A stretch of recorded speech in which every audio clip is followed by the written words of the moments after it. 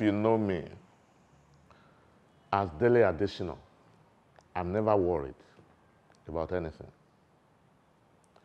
My primary motive for this involvement is to serve the Nigerian Bar Association. Even if it happens at the end of the day that I'm rigged out, I will not complain to anybody, talk less of going to court. I will come back and serve this Dele Adesina and co. To be the president of the Nigerian Bar Association is a big sacrifice. You are virtually on sabbatical from your practice. You understand? But, like I talked or I said before, injustice,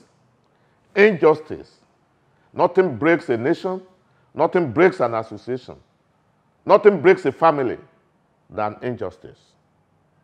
All right? That is one of the sore points of this profession today. Have you ever heard that members of the Nigerian Medical Association take themselves to court over association's election?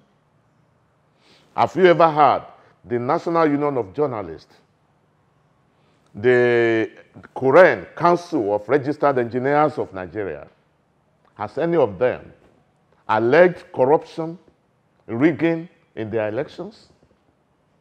And we pride ourselves to say we are the learned and the most honorable profession. Where is your honor? Where is your honor? Why the fight to finish for leadership of an association that is tenured 2 years? Why? Why is struggle for leadership of the NBA piercing the association into different factions?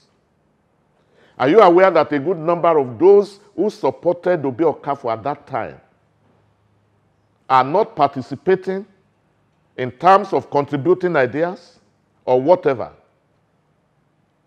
to the current administration? Is that to the benefit of the association? Are you aware that the 2 elections that have been done under online system ended in litigation in court? Are these adding values to our association or is diminishing our values? We need to sit down and think. And that is why my hashtag for this campaign is securing the future of the legal profession. I look beyond the NBA. I'm seeing NBA only as a platform, as an instrument to positively affect the legal profession. My vision is large. And from my Christian background, and belief, my faith, I believe impossibility is the language of mediocres. There is nothing impossible if the will is there.